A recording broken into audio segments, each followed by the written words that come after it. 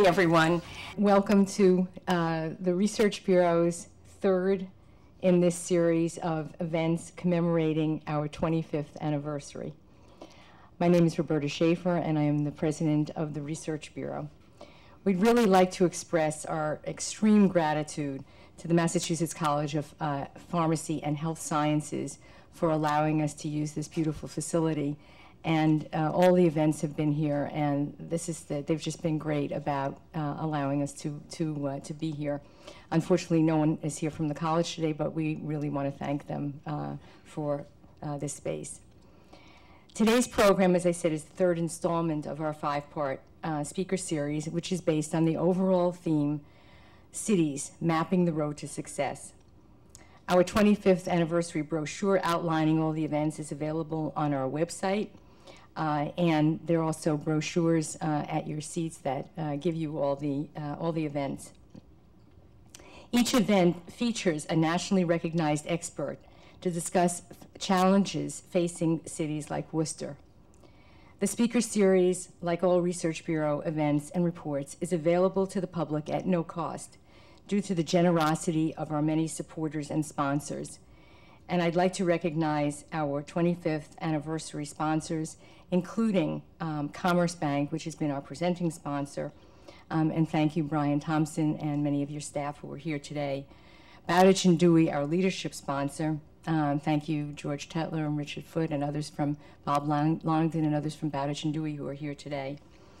And also, today's event is being sponsored by Rand Whitney Container, and I'd like to express my sincere gratitude to Nick Smith, who's the president of Rand Whitney Container. Other major sponsors are Fallon Community Health Plan, Polar Beverages, Unum, and Massport. And all our other sponsors, of which there are many, are listed in the brochure on your chair and on our website, wrrb.org. The Research Bureau also wishes to express its appreciation to the Telegram and Gazette, with which the Research Bureau has had a very special 25-year relationship, and Worcester Business Journal for advertising today's event.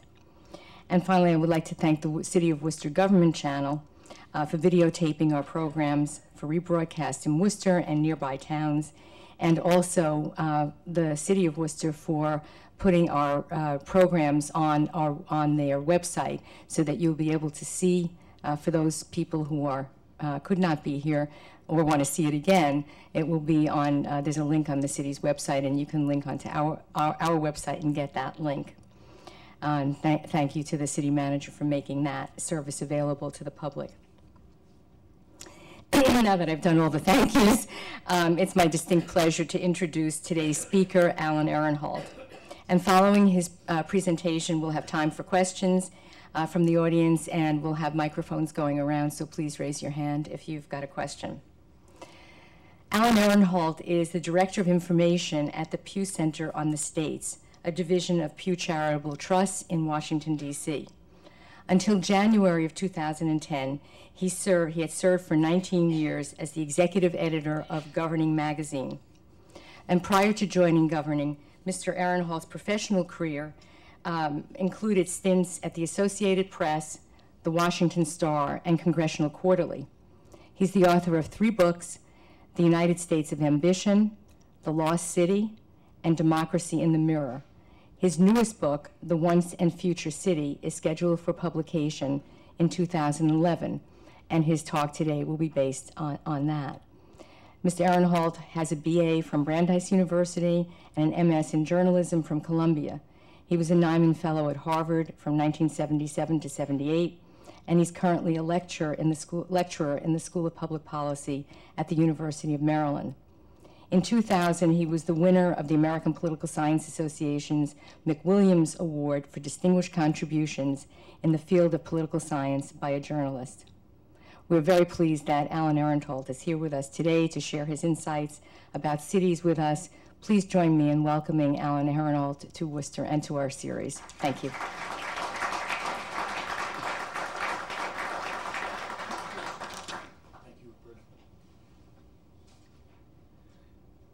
Thank you all for being here. I've had 2 really scary, I've given a lot of speeches, and I've had 2 really scary experiences. One was years ago when I spoke to a group of state legislators, and I brought my speech up to the podium, and a big fan blew them all so that you couldn't tell which page was which. And I was petrified, and I finally gathered them all up and said, I'm going to give this speech in the order in which I have collected the pages. If they don't happen to make sense, then you'll know why that is, or you might. As it happened, people laughed at that, and while they were laughing, I got the speech back in order, and it worked out fine, and some people actually thought I had done it on purpose. No one will think I did this on purpose. I left my speech in the cab. Fortunately, this is the computer era, and I have it right here. So I don't have to collect a bunch of pieces of paper that were not clipped together, and I thank the tech staff for making that possible. And any errors in logic that you detect will be mine rather than based on collection of papers. I want to start by telling you a story. It's a story about Chicago, where I came from. In February of 1979, there was a huge snowstorm, 22 inches. And traffic and transit were snarled, as you might expect. And it resulted in the defeat of a mayor. The reason was that the CTA trains were all full when they left the outer stations, meaning they were all full with white middle-class residents. And by the time they got to the inner city, where minorities were waiting to get on, there was no room. In fact, the trains were passing the stations. And there was such an outcry in the minority community that Mayor Bilandic lost to Jane Byrne. Some of you may remember or be familiar with this incident. I bring it up to say it couldn't happen today. Not because the CTA is perfect, as any of you who have ridden it in Chicago know, but because what would happen is the minorities and immigrants would all be in the train from the outer areas, and it's the wealthy people on the inside who couldn't get in. That's what's happened to Chicago since 1979. It's called sometimes gentrification, which is a loaded word that I try not to use, although I sometimes slip, and no doubt will today. In my view, it's something more complicated and profound than gentrification. A better description, which I am proud to say I invented, and not too many people have taken up, but a few have, is demographic inversion. That is, Chicago is coming to look like a traditional European city, like Vienna or Paris in the 19th century, or for that matter, Paris today. The poor and newcomers are on the outskirts. The people who live near the center, some minorities, but mostly white, are those who can afford it. The reverse of what we came to expect in America in the 21st, at least in American big cities in the 21st century. Atlanta's a good example. Atlanta is shifting, and I do not mean to endorse or to comment on the correctness of any of these changes, but merely to document them, because they're correct. Atlanta is shifting from an overwhelmingly black to a minority black city. And most of us think of Atlanta as a heavily black city. It came within about 300 votes just this spring of electing a white mayor, which would have been the first one in Atlanta since 1973. The black population in Atlanta since 1990 has gone from 67% to under 55%. Some of that is because whites are moving in, particularly to Midtown, where there's a huge development called Atlantic Station, which you may be familiar with. But it's more due to blacks moving out. The suburbs are where blacks are settling in Atlanta, and especially where immigrants are settling. Do some of you know Gwinnett County in the suburbs of Atlanta? A few of you do. If you do, you know that it's classic 1980s subdivision suburbia, cul-de-sacs, SUVs, gas grill, I like to say gas grill suburbia. In 1990, it was 90% white. It's now majority minority. And we're not talking about right over the edge of Atlanta. We're talking about a place where the county seat is 25 or 30 miles away from the Atlanta city limits. It's majority minority. Hispanics, Koreans, Indians, Chinese. I'm going to tell you another quick story. Parkview High School in Gwinnett County in Lilburn was voted 5 years ago, the number 5 by Sports Illustrated, was voted the number 5 among athletic schools in the entire country. This year, it could not field a 9th grade football team. The reason for that is because there has been such a heavy influence of Asian Indian students who didn't want to play football that there weren't enough to field a team. Now, ninth grade football isn't a big deal, but it is the feeding ground for the varsity football teams that had been the pride of this high school for so long. By the way, they're doing very well in math and chess, but not football. You will be surprised at this, but every attempt I have made to verify it has shown it to be correct. Of the immigrants coming to Atlanta, to the metropolitan Atlanta from foreign countries, the percentage that settle within the city limits of Atlanta, 4%. The rest go to the suburbs. So race and ethnicity is a huge issue in demographic inversion. But it's not always the issue. Think about Lower Manhattan, where I know most of you have been. In 2001, the population living in Lower Manhattan below the World Trade Center was 25,000. It's now 60,000. Now, it hasn't grown in the recession because people, as in much of the country, are essentially frozen in place. You can't sell anything, you can't buy anything, you stay where you are. But it hasn't gone down. Here's one I bet you didn't know. On the south side of Wall Street, from Broadway all the way to the river, on the south side of the street, every building except the stock exchange is a residence. Wall Street is turning into a residential neighborhood. That transition, which was an explosion in 2006 and 2007, has essentially stopped. I would say paused. But I see no reason to believe that it is paused forever. 1/4 of the households in this area are couples with children. They're wealthy couples. The average income in some of these buildings that when I looked at it last, was $262,000. If you had 2 jobs on Wall Street, you could afford that. How many people are able to afford it now? I don't know. I haven't looked in the last few months. But the household size in Lower Manhattan is higher than in the rest of the borough of Manhattan. It's quite remarkable. We're talking about Wall Street. 10 years from now, assuming the economy comes back, God knows it ought to come back in 10 years, Lower Manhattan could be a residential neighborhood with a modest presence of financial corporations and financial service jobs. That's the direction it was going in 2007. I don't see any reason to think it won't continue to go in that direction when money loosens up a little bit. This is not exactly demographic inversion it's not gentrification, because there wasn't anybody living in Lower Manhattan in 1970. There were fewer people living in Lower Manhattan in 1970 than there had been in 1800. So condos are replacing office buildings, not poor people. And you don't have the issues of gentrification there that you have in other parts of America. But still a dramatic demographic change. But if you want to see something really dramatic, or just go to a nice place, go to Vancouver. Anybody go to the Olympics in Vancouver? Or been there recently for any reason? You may have seen Vancouver on TV. If you go to Vancouver, you see the real city, which is a city of 600,000, roughly 20% of whom live within a couple square miles of the city center. Downtown Vancouver is a forest of slender green skyscrapers with three-story townhouse units at the base. In the morning, nearly as many people commute out of downtown Vancouver into jobs in the suburbs than commute in. Now, no American city looks like Vancouver right now. Worcester obviously doesn't look anything like it.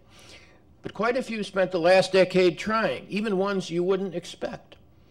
Sunbelt auto cities, Charlotte, Phoenix, Albuquerque, Salt Lake City, Dallas, putting up downtown condos, a lot of which they haven't been able to sell since 2008, but they put up the condos. Eventually they'll sell. Building light rail systems. The condo market stalled, but the desire is still there. I call this the Pinocchio syndrome. One of the ordeals to which I subjected myself in working on this book was to read the entire story of Pinocchio, and it is really boring. However, there are a couple of lessons in it. You know how Pinocchio wanted to be a real boy, not just a wooden puppet? Well, leaders in Phoenix will tell you, almost as if they were characters in Pinocchio, almost as if they were Pinocchio, that they want to have a real city, a city with a heart, with a downtown, so they can be competitive among global cities in the new century. It's important, and here I make a general point that I want to stress, it's important not to overdo this. We're not witnessing the abandonment of the suburbs or the movement of tens of millions of people back to the city. The numbers are still pretty small in most cities outside a handful that I have described and a relatively small number of others. And here is the point. We are living in a moment when the massive outward migration of the affluent that characterized the last half of the 20th century is coming to an end. It's coming to an end, and we'll see it when the economy picks up. For decades, many cities have talked about, and you have talked about it here, of the need to have a 24/7 downtown, a place where people live as well as work. Busy streets, interesting streets, safe all day, all night. This is Jane Jacobs, vintage Jane Jacobs, for some of you who have read her. And I am a great admirer of Jane Jacobs. But the theory was, and it's largely been accepted, that only when significant numbers of people lived downtown could central cities regain their historic role as magnets for culture and a source of identity and pride for metro areas. Now that's starting to happen. Why is it starting to happen? Well, several reasons. They won't all be obscure to you. One, the deindustrialization of the central city has eliminated many of the things that made affluent people want to move away, right? We don't make much of anything downtown anymore in America or anywhere near it. So the noise and grime that prevailed for most of the 20th century have gone away, or almost gone away. Lower Manhattan, when you visit it, may seem loud and a little gritty to you, but I guarantee you it is not like the city of L trains, tenement manufacturing, horses, and coal dust that was Lower Manhattan in the early 1900s. So a third-floor factory loft in Soho, or for that matter in St. Louis, can be marketed as attractive and stylish. And builders are building new lofts, which, if it's not a contradiction in terms, is a little odd because a loft is an old building that's been converted to gentrified use. Building a new loft seems a little unusual, but that's happening. So the deindustrialization of cities is one reason why people are able to move back to the center and are doing it in the biggest cities in America. Not Detroit, obviously, not so much Cleveland. But the cities we would regard as the most successful of the big cities, New York, Chicago, Boston, San Francisco, Seattle, Minneapolis, and I'm leaving out a few others that I should be including, are all experiencing this. And deindustrialization is one reason. A second one is the fact that the scourge of urban life in the 70s and 80s, random street violence, has gone down dramatically. Murder rates in some cities in the 2000s have gone up, but they're mostly gang-related. The number of random murders or aggravated assaults is much lower than it was 30 years ago. And middle-class people, I would submit, of all colors, began to feel safe on the streets of urban America in the 1990s, and still feel that way. The fear that anybody of middle age recalls from the 1970s, and some of you will recall it, maybe with a chill, that the shadowy figure passing you by on a dark street late at night is likely to be a mugger. Well, it still could be a mugger, but that's rare these days, and it's almost non-existent among young people. Young people don't fear this. In Washington, if you go to the corner of 14th and U Street, this is the center of the riot corridor, 1968. After the death of Martin Luther King. It was a place that outsiders feared to venture in for 30 years, literally 30 years. It's now the liveliest part of the city for kids under 25. Even though some physical scars remain, it's not physically back to what it was before 1968, and it wasn't beautiful before 1968. But it's where young people want to go, where the hot bars are, where the good music is. What they consider good music anyway, not necessarily what I would choose. The young people who have rejuvenated 14th and U believe that this recovering slum is a place where they want to spend time. And increasingly, where they want to live. And you see that when you go there. Remember, this is the generation, it's not the generation that watched Father Knows Best and Leave It to Beaver. This is the generation that watched Seinfeld, Friends, and Sex and the City. Mostly from the comfort of suburban sofas, but they were watching Central Cities from the comfort of suburban sofas. So we've gone from the sitcom world of Beaver and Father Knows Best to one that offers urban experience and enticements. I'm not claiming that a handful of TV shows has produced a new urban generation, but it's striking how pervasive this pro-city sensibility is within Generation X, the millennials, whatever you want to call them, those under 30. Very striking. I teach a class in urban policy. I've taught it at 2 different institutions over the last 5 years. And at some point in the course of the semester, I always ask the question, where would you like to live in 15 years? And they all say either, I want to live out in the country or in a small town. Some of them say that. And the others say, I want to live in a big city. Nobody says, I want a house in the suburbs and a cul-de-sac. Nobody ever says that. Of course, then I say, well, would you like to give up your car in order to do this? And everybody says no. We haven't made many strides toward the carless life, except maybe in Manhattan, Chicago, Boston, and San Francisco. It's not that cars and demographic inversion aren't related. They are. In Atlanta, maybe the place with Washington, D.C. that has probably seen the most dramatic return of the upper middle class to the city, the main reason is traffic. 10 years ago, people didn't object to a 20-mile commute in Atlanta. Now they do, because it takes much longer. You know, objection to traffic is based on comparison to the past, not on objective reality. If it used to take you 10 minutes to get somewhere and now it's 20, you don't like that. And when it gets to 30, you think, where are the good old days when I could get around in 20 minutes? You know, it's entirely incremental in that way and relative, as so many judgments that we make are. Then you throw in the price of gas, which is currently about $3 where I live.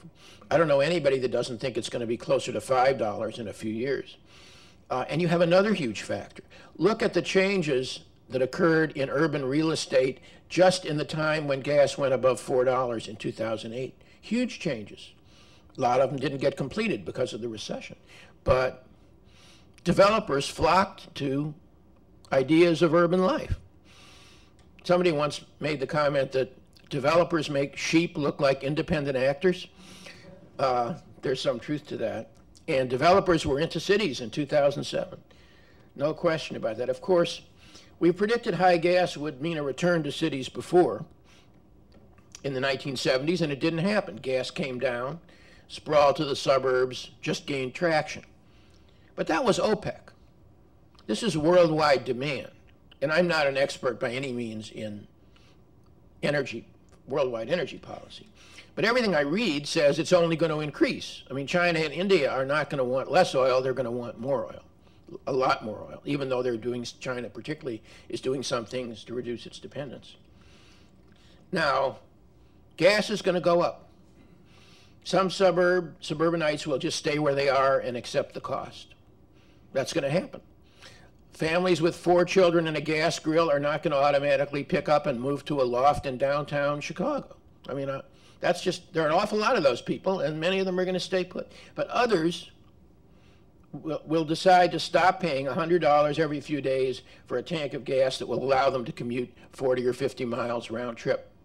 They'll decide they don't want to do that. Ultimately, though, I believe demographic inversion is less a result of middle-aged people changing their minds than it is of young adults expressing different values, habits, and living preferences. Just as political change is not usually the result of middle-aged people deciding to be somebody else, but of a younger cohort coming into the electorate. We saw that in 2008. And all the crucial demographic changes in American life the last generation, more singles, cohabitation, later marriage, smaller families, and at the other end, the rise of healthy, active adults in their 60s and 70s, the boomers and the oncoming boomers. All these are factors that make demographic inversion not only possible, but likely. When the recession is over, we will go back to having millions of people with earning power or substantial savings who can live where they want. I don't think that will require a boom of the sort we had in the first half of this decade, but a modest prosperity will create that. And many will choose central cities. As they do this, others will find themselves forced to live in less desirable places, far from the center of the metropolis. So suburbs like Gwinnett, that never dreamed of being entry points for immigrants, will have to cope with new realities. It's no surprise that the argument, when you think about this, the arguments in metropolitan areas about immigration and the intensity of the debate about immigration has not occurred in the traditional immigrant areas of the city. It's occurred 30 miles out in the suburbs. That's where people are fighting about this, because that's where the immigrants are going. In Washington, not to Adams Morgan, but to Prince William County, where they're fighting about it. Now, if you step back and take a look at everything I've said, which you may not want to do, but in case you do, I would be remiss in not pointing out that there are responsible critics who look at all this and see a lot made out of very little. In absolute terms, they argue a return to the urban center is a minor demographic event. And they have a point. In most metropolitan areas in the first few years of the new century, more people moved to the suburbs than moved downtown. That's true. If you take my yardstick, if you take a city with 500,000, so what, 2.5 times bigger than Worcester, maybe. If you have a city of 500,000, if you've got 25,000 downtown residents, you have a vibrant downtown. That's 5%. It doesn't take much. That city can claim it is in the midst of a downtown revival. Charlotte, which is a place I've spent some time, lots of excitement about downtown living. Slowed down again. Charlotte has had awful problems as a result of the financial meltdown, and it's not, buildings that were under construction are not finished. I know all that. And their residential population is still not 12,000. So it's small. And those 12,000 or slightly less are not representative of the whole area. Fewer families, as you would expect, fewer families with school-age kids, mostly the usual gentrification suspects, singles, couples, empty nesters. Those phrases are put together in one phrase now, singles, couples, empty nesters. You sort of say it as one word. The bulk of married families with children in the middle class has not only been living in the suburbs, it has been moving to the suburbs, or it was moving to the suburbs until 2007. What remains to be seen is how many people in the year 2015 are going to want to move out 40 miles from the city. I suspect many fewer. That doesn't mean the ones who are there are all coming in, but the number who are going to want those houses is going to be less. Now, Joel Kotkin, who doesn't believe any of this and who is a responsible and serious critic, says something simple. Till the middle class starts turning up on downtown streets, we're talking about a blip. Well, my answer to that is it's not a blip. The best evidence is that until the recession, almost certainly after the recession, the real issue for downtowns wasn't the supply, wasn't the demand, it was the supply. If Charlotte had had 30,000 residential units downtown in 2007, it could have filled them. The residential population of Wall Street exploded in the 18 months before the middle of 2008. It will resume once credit returns. You walk down Wall Street on a Saturday morning, you see baby strollers, something you didn't see 10 years ago. But even if the critics are mostly right, even if most cities never see a downtown residential boom of massive proportions, and I'm prepared to admit that if you say massive proportions, I'll agree, no, that's not going to happen. There's no doubt that demographic inversion is taking place. The crucial issue is not the number of people living downtown, though that matters. The crucial issue is who they are and the ways in which urban life is changing as a result. So what would a post-inversion city look like? Maybe a little like Vienna in 1900, when the elite paraded down the Ringstrasse and the circular downtown promenade along the Danube and went to concerts and ate pastry at sidewalk cafes while talking about serious subjects. You know how the Eskimos have 32 terms for snow? The Viennese had about 40 terms for pastry. It just depends on what you're interested in. Or Paris, where the boulevards were for the rich and the poor were banished to the industrial suburbs. Nobody would hold up modern Paris with thousands of unemployed immigrants seething in shoddily built suburban high-rise projects as a model for 20th century urbanism. Indeed, in the worst case, demographic inversion would result in the poor living out of sight and largely forgotten in high-rises beyond the city border, with the rich in gated enclaves downtown. But I think this is unlikely. People with means move to the center now to escape suburban gatedness, not to recreate it.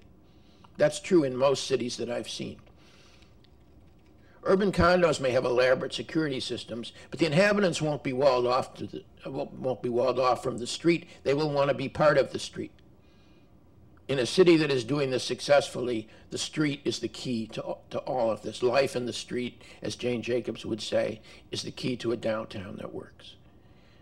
And the idea of warehousing the poor in high-rise ghettos has, thank God, gone out of fashion in this country. Not virtually everywhere, everywhere. Those high-rises are coming down and being replaced with other forms of subsidized housing. But then there are slightly less dystopian prophecies, like those of Christopher Lineberger, whom you may have read, who goes much further than I do. He says a dramatic increase in center city population will in fact take place, and one result will be the deterioration of today's car-dependent suburban tract homes into the slums of 2030. He wrote a cover story in the Atlantic magazine which you may have seen, called Suburbia, the Next Slum. I can't remember if there was a question mark after next slum or not. There may have been, or there may not. I don't think this will happen either in such extreme form. For one thing, there are not enough lofts or townhouses to triple the number of downtown residents very easily. And as the center city population continues to grow, citizens already there will resist the demand for more skyscrapers. So this is a population that will grow, but it will grow at a measured pace. The people who have moved to lofts in downtown Charlotte don't want to be overwhelmed by skyscrapers if they can help it. So what seems to me the most likely way to satisfy a much bigger urbanized population is to retrofit and urbanize the suburbs, as we're already seeing in some places. Denver, we'll talk a little bit about. Tyson's Corner in Washington. I like to say if you can make an urban place out of Tyson's Corner, you can make it anywhere. But none of this suggests exurbia will turn into a wasteland. The price of houses will go down and make them more attractive for newcomers, which is already happening in the far suburbs of American big cities. Those trying to rise in the American economy, immigrants, just like those in Gwinnett County. And by the way, immigrants tend to they want to live in the suburbs. They are used to being crowded for space. They like the idea of space. They are not jaded about suburban living. It's difficult to become jaded about something you've never experienced and possesses so many superficially beneficial attributes. You know, urbanists have complained for years that the immigrants and the poor in the inner city have a hard time commuting to jobs in the suburbs, the so-called transportation spatial mismatch. Well, if they live in the suburbs, they'll be closer to the jobs because that's where the jobs are now in most metropolitan areas. Most big cities, a majority of the jobs are not downtown. So transportation will remain a problem, but it's not one that can't be solved. And somewhere in between these scenarios lies the vision of Jane Jacobs, who idealized the Greenwich Village of the 1950s and the casual everyday relationships that made life there comfortable, stimulating, and safe. Much of what Jacobs loved won't return. The era of the mom and pop grocer, the shoemaker, the candy store has ended for good in most places. Less so in immigrant neighborhoods than in other neighborhoods. You will see a mom, and if you walk through Bushwick in Brooklyn, you'll see bodegas by the dozens that are family-run grocery stores. But they're in the immigrant neighborhoods. For much of the rest of us, for the middle class, this is big box, big chain century. I'm not so foolish as to assume that that trend is going to be reversed. We're going to buy hardware at Lowe's and Home Depot, and we're going to buy appliances at Best Buy, and that isn't not at the local TV repairman. That's not going to change. But the young urban elites of the 20th century are looking for some of the things Jacobs valued, even if they haven't all heard of her. They're drawn to a densely packed urban life they saw on TV and found more interesting than the cul-de-sac world that they grew up in. By and large, I believe central cities or their suburban recreations will give it to them. The suburbs, to stay afloat, will urbanize. This is already taking place. Denver is probably the leading example. It turned an old 70s shopping center into a new place called Belmar, which is a town center. So suburbs are fanatic about town centers these days. I was in Houston a few weeks ago, and quite a few miles from downtown Houston, you have places called Sugarland and the Woodlands. Big places. The Woodlands has 80,000 residents. And they are putting in centers with reflecting pools and lofts surrounding them and retail, and they are telling everybody in their advertising that they want to create the urban experience. Come here and live an urbanized life. That's what the ads say. I looked them up. Now, there's one flaw in this thinking. The urbanized life, by some people's standards, requires some form of public transportation, and you can't get to the Woodlands without a car. Now, Houston is building a huge light rail system. It's going to have, if they finish it on time, they won't finish it on time, but they'll finish it, 63 stations by the year 2015. Are we going to have transit-oriented development around those stations? Tell me what the price of gasoline is, and I could probably give you a better guess. But my guess is yes. So all of these, or almost all of these car-created suburbs built in the 70s and 80s have created town centers in the past 5 years, or tried to impose a street grid on a strip mall landscape. That's the hardest part. You can build new kinds of buildings. You can build pseudo lofts, but trying to make a grid out of something that is not built like a grid is very difficult, and yet they're doing it.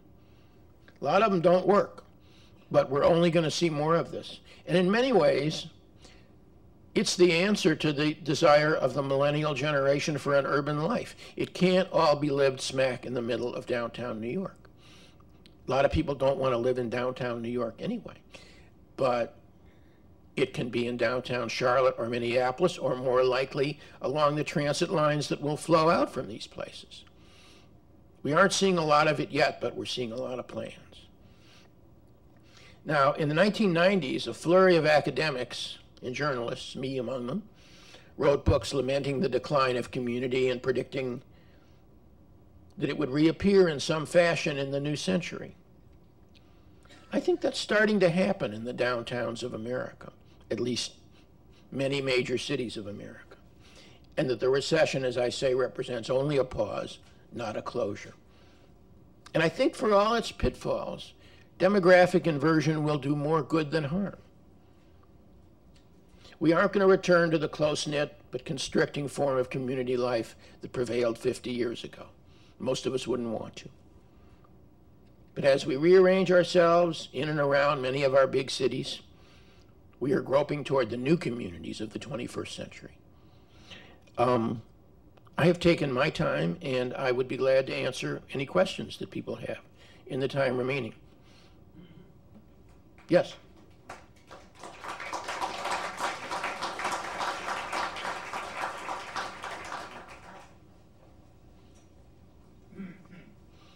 How are medium-sized cities outside of Charlotte, like the Buffaloes, the Clevelands, the Providences, how are they doing in this recreation, trying to get singles, couples, and empty nesters in? And what do they do right? What do they do wrong? And what should we look to do? That's a perfectly reasonable question to which I don't have a simple answer. Providence has done it very well. In the ideal case, you have a major university You have a state capital. All those things are are inducements to people to live downtown, where those institutions are located, and you're seeing that in Providence. You mentioned Cleveland and Buffalo. There, I think the problem is not enough jobs downtown. You know, we talked about this yesterday. Roberta and I did. There's a difference of opinion as to whether you create amenities and you attract young people and the creative class to come and live where the amenities are. And this is the Richard Florida thesis. And then there's another point of view which says you've just got to have jobs downtown. And when you have jobs downtown, people will live there and the amenities will sprout up. These things aren't mutually exclusive. You can attract jobs and sprout amenities all at the same time. They work together. Chicago lost more manufacturing jobs in the last generation than any city in America, but it replaced them. That's why Chicago is doing so well. Every place has lost manufacturing jobs. There's not a city in this country that has a manufacturing economy comparable to what it had 30 years ago. The question is, are they replacing them with other jobs? A lot of that depends on whether corporations make a commitment to the center city. A lot of it depends on the so-called ed-med strategy, education and hospitals. From what little I know of Worcester, a lot of the successes you have been having have to do with education and hospitals, and this is why Pittsburgh has separated itself from Buffalo. Great universities and mammoth healthcare centers. Birmingham is starting to see that. So those are some of the ways the cities accomplish this. Will every city accomplish it? No, I would not. And I think Ed Glazer probably said when he was here that there are some cities for which there's very little hope, and other cities in which all of these things that I'm talking about will probably happen. And I can't predict precisely which is which. Thank you. I was going to ask on the same lines of, have you any particular insights into Worcester as a middle city, gateway city that is working on finding its new identity, again with ed-med, as you said, but I wondered if you had any particular insights for Worcester. I don't know much about Worcester. The last time I was here was 1997. I was, given the fact that some of the economic statistics for Worcester look pretty good, I was expecting downtown to have changed more than it had in the last 15 years. And I didn't see that. And I think that has to do with local factors that I don't completely understand. But Worcester seems to me a city that's ripe for some of these developments. You've got the universities, you've got the medical centers. If the amenities, this is a place where if the amenities exist, areas can be created toward the center of town where people will live. But it's obviously not happening yet. All right, let me follow. Oh, I'm sorry. You go ahead. That question. What are the advantages to having a 50-acre freight yard abutting downtown Worcester when our emphasis up to this point was ed-med? Well, I would say not great. Although I think that the increased train service from Worcester to Boston is bound to generate some activity, especially if you can increase it beyond the extent to which it's already been increased. When I was in Houston, I saw things that I wouldn't have believed, which is people putting up expensive townhouse developments right next to railroad yards. The absence of zoning, as many of you know, has made Houston a place where you can put absolutely anything next to almost anything. And so Houston is a place that takes some time to get rid of. In Houston, people would say, luxury condos next to a freight yard? Sure, why not? Put them anywhere.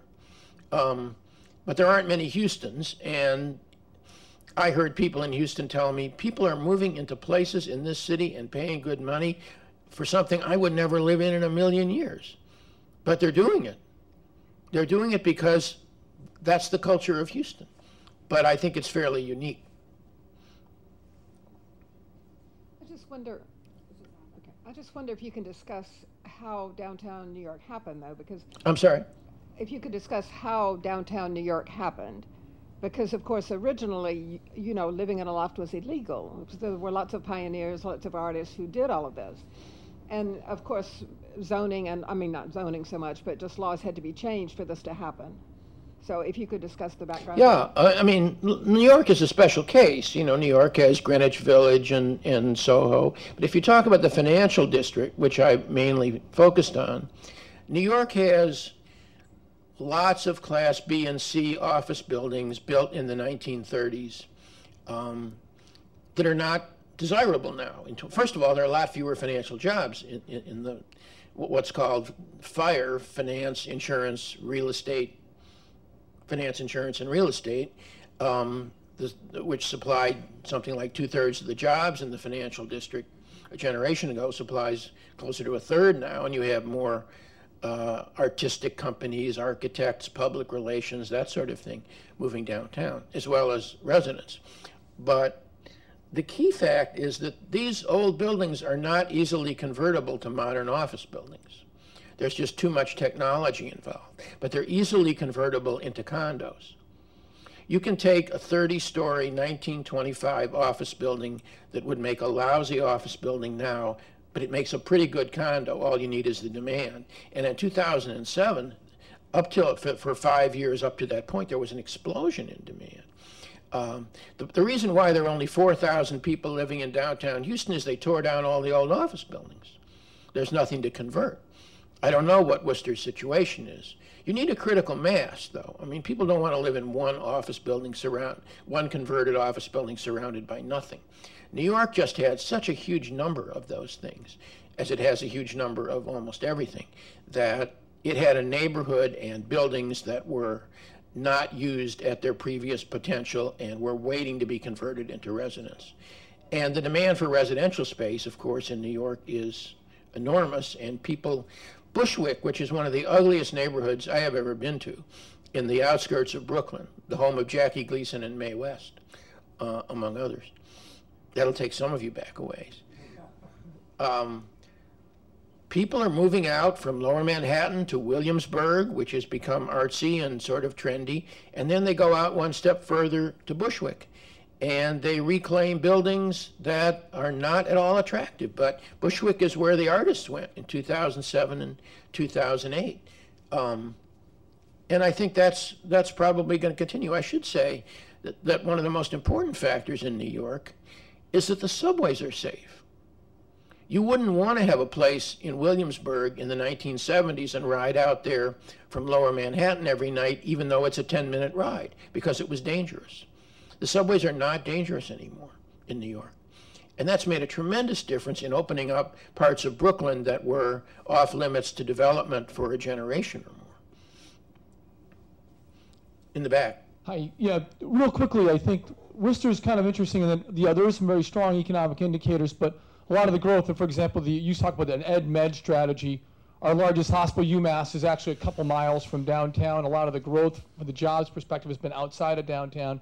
But you said there's that side. The kind of medical stuff is a little further away. St. Vincent's is relatively close, which is right out the window here. But you talked about an ed strategy as well. We have the Mass College of Pharmacy, for example, expanding and taking an old hotel. There is some discussion saying, well, that takes it off the tax rolls, and that's a bad thing. Sounds to me from your perspective, you're trying to get a critical mass and some kind of tipping point to bring people downtown, that necessarily might be a good idea to have more college and student housing kind of built downtown. Is that what I'm hearing from you? And the second part of that is, what are some of the amenities? We have some growth that's going to happen with the City Square project, bringing more jobs downtown. But the question is kind of, what are the other amenities that a city like Worcester might want to invest in on the short term to kind of help reach that tipping point? So first of all, is the return from getting college and universities that don't pay taxes but still bring students, is that worth that investment? And what are the amenities we might think about real quickly to kind of attract other growth? I think if you could convert a hotel downtown into luxury or market rate condos, you'd be better off. The demand might not exist here. I don't know. It's not that you don't need a dormitory, but you do need market rate housing in the center of the city. I'm not familiar enough with the neighborhoods around the universities to know whether you could have a resurgence there. It doesn't have to be in the middle of downtown. A resurgence in urban life can occur anywhere in a city. In Pittsburgh, a lot of it is not downtown. It's out where the University of Pittsburgh is, and in Oakland, in that part of the city. I can't remember if there was a third part to your question. The amenities. What is, real quickly, some of the amenities that we can invest in a downtown area that have. Well, the easiest amenity, and the first one that comes in, is restaurants and cafes. And, you know, you walk down Tryon Street in Charlotte, you can't buy a pair of socks, but you can get a hazelnut latte in about 6 different places. And a lot of people deride that as latte urbanism. You know, what if you have a downtown and it's full of expensive restaurants and no shopping? Well, there are a lot of those. And the only thing I can say is that when you get enough people living downtown, shopping will return. But it's not going to be people buying refrigerators. I don't think that's going to happen anymore. Or cars. Not that you necessarily want car dealerships downtown anyway. The second stage would be boutique shopping. You know, the sorts of things that people take a little trip downtown and they see, well, 1,000 villages from stuff from around the world and quilts from Indian tribes in Alaska and all the kinds of things you can buy in these places. Those can come in. A lot of them fail, but some of them don't, and that's another amenity. But the biggest amenity of all is people living down there. Not either downtown or in neighborhoods surrounding educational institutions or major employment institutions. People like living, and the younger generation more, likes living close to where they work. If they can do it in a reasonable way, they're going to do it. And Worcester is a big enough city that you ought to have enough people like that. I think I would be willing to bet that you have more of a problem of supply than you do of demand, but I don't know.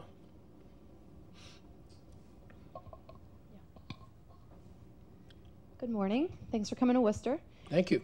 Okay. I have a question. Given that jobs is often at the forefront of a lot of the downtown revitalization talk, I'm curious, in the age of more service-based and information-based economy, where there's people that are unemployed, underemployed, or aspiring entrepreneurs, are you noticing any sort of shift in downtown redevelopment strategies based on the fact that a lot of people are becoming independent contractors, self-employed, creative entrepreneurs?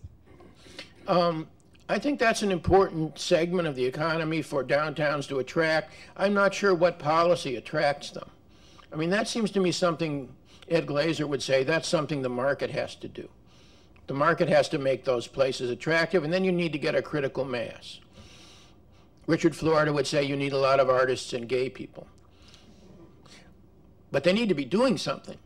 I mean, they need to be involved in the economic life of the city. So I think that attracting the small entrepreneur, yes, I'm not an expert on this policy, but there are probably things that cities can do, say, to bring in entrepreneurs to your main square and create a little more life there. But I think by and large, the market has to do that. Cities are better at building big projects, and as I've seen just in the last few hours looking around Worcester, you've had some failures, and you're not the only city that had them. In the 70s and 80s, we tried a lot of things that didn't work. Pedestrian malls, shopping malls that tried to make cities look like suburbs, when the advantages of cities are that they are cities, not that they are suburbs. Cities aren't going to get anywhere by pretending to be suburbs. What we have now is suburbs wanting to look more like cities. We have the reverse of what we had in the 1980s. And it's a very powerful development. This Pinocchio, what I call in Phoenix and in other suburbs around, not Phoenix, not a suburb, but in suburbs around the country, the Pinocchio syndrome. You had a question? Sorry. Oh, I'm sorry. Someone else has a question. I am curious to hear your thoughts about. Speak up just a bit. I'm curious to hear your thoughts about the use of open space as a way of attracting people downtown, or creating, an experience that would really promote community and social interaction in cities. I think that open space works when there's something interesting for it to be around. I think if you start by building a big open space, that's not a very good way to proceed. If people are living downtown and they want a place to play, like the waterfront park in Portland, Oregon, that's so successful, for example, that was built over a destroyed freeway. that works. If you say our strategy downtown is we're going to create a big open space, you're going to have an open space that not many people want to go to. Some of them are going to be people that the people you want to go there won't want to be around. That's just human nature. So I'm kind of dubious on open space as a main strategy. I think it's a complement to other ways of developing a community.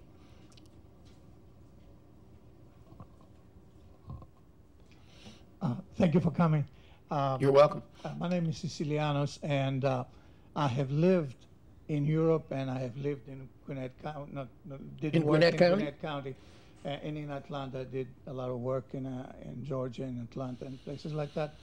And what grew Gwinnett into an unbelievable place was the fear of minorities from the downtown. And now, of course, Gwinnett County has more wonderful minorities, and the reverse has happened. MARTA was created. Was created to provide transportation. So the movements, which I have studied way back in the early '60s and '70s with Dr. Doxiadis, if you have ever read his work, have happened and are happening every day. And here, as a citizen of Worcester, I see a wonderful city, but it has not yet developed an identity or a Pinocchio syndrome, you know. A little bit of a Pinocchio syndrome that Worcester wants to become something that they feel comfortable with. And that it once was. Right.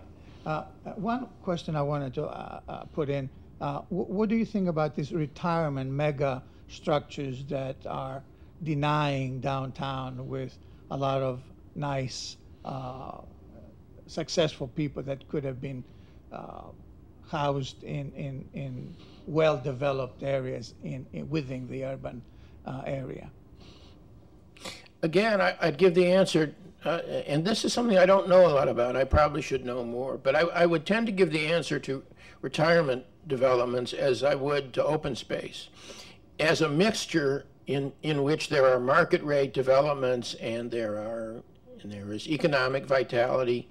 It's certainly fine to have senior citizens centers and retirement communities. But you can't build an economy on that, and I don't think you can build downtown vibrancy on that if it's the only thing you're doing. Unfortunately, sometimes it's the easiest thing to do. And so you get them, and you have them in Worcester, I believe. That's what it is. A lot of good clients for downtown success have gone to these mega retirement communities. Well, I wouldn't want to, particularly as I get older, denigrate the need for housing for older people. However, places like Worcester need market rate housing in the center or close to the center. I mean, they need jobs, but you've got jobs. The jobs aren't all in the center, but if I understand correctly, they're close enough to create neighborhoods in which this kind of vibrancy could exist. But the recession has to end, and then you have to get developers interested in doing this. I don't think the city can do some things. They can make the permitting process easier. Again, these are things Ed Glazer probably talked about when he was here. They can make it easier for developers to build and locate. In Houston, they made it so easy that you can put up anything anywhere. You don't have to go that far. But that's what cities can do. But developers have to create cities. It's not city planners who create cities. It's developers. I mean, I think we've learned that over and over again. Yeah, thank you for your presentation. The cities that have more historic buildings and historic neighborhoods have a better potential for the future development? Yeah, I think that's true in Providence. The part of Providence's secret is that maybe it was too poor, but it didn't tear down a lot of stuff. And Federal Hill is sort of an exciting, vibrant place to live, where the working class Italians have been replaced by middle class people of all social and ethnic backgrounds, mostly Anglo. The North End of Boston. The North End of Boston isn't a working class Italian neighborhood anymore. It's a gentrified neighborhood. And a lot depends on housing stock. If you've got the housing stock, you've got a big advantage. I get to ask the last question. The Brookings Institution just came out with a study about demographic changes, and Worcester seemed to do fairly well according to their standards. Would you comment on that at all, about what they said about Worcester's prospects and what aspects we were succeeding at? Worcester did, in this was a Brookings study of the 100 largest metropolitan areas. I don't know, where do you rank in that? I'm sorry, I don't remember. But you'd be somewhere in the top 100, probably. Because that's, I think, as far down as they dug. Worcester did fabulously well in this Brookings study. Job creation, income growth. It wasn't that it made Worcester into a wealthy city, but to a city that was really dynamic and developing. What I notice is the contrast between all of that activity, all of that life, and physical Worcester. It doesn't seem to be keeping pace physically with the things that are happening economically. And somehow you have to get to the point where those things can work together. And then you'll really have something. Thank you very much. Sure.